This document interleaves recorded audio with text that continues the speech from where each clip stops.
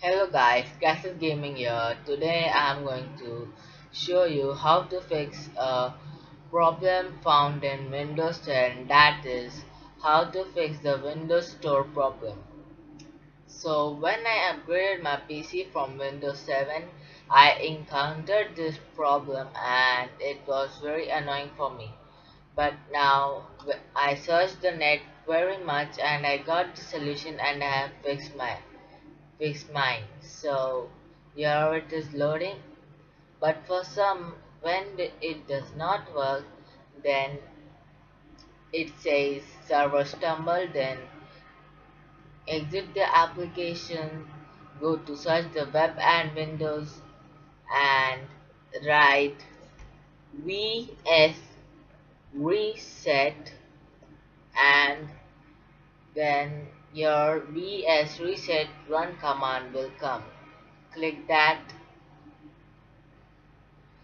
and that it is an exe application, so it will launch and then it will also launch the store. When it launches the store, you will see that the store is fixed or restored. So now it will be working for you guys. But if it is not working for some people, then yeah, I'm going to tell you what to do. Okay, so here the second method is uh, let's see. Okay, it is working.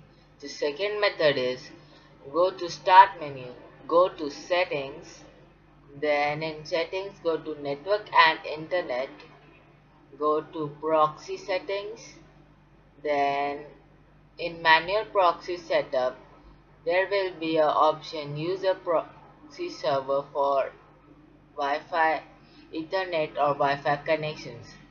These settings don't apply to VPN connections. Use a proxy server.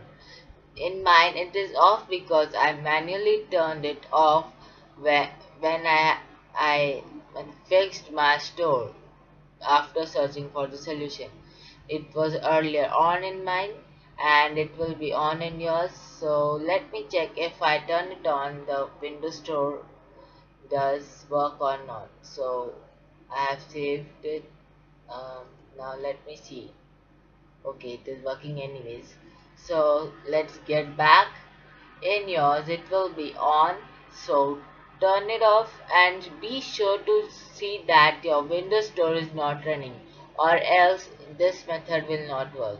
So minimize this tab and open Windows 10 App Store. So here it will load, and this is certainly the method that will be actually 90% working, or better it will be vsreset.exe run command.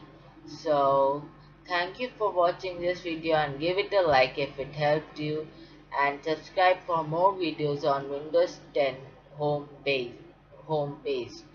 So thank you again and subscribe for more.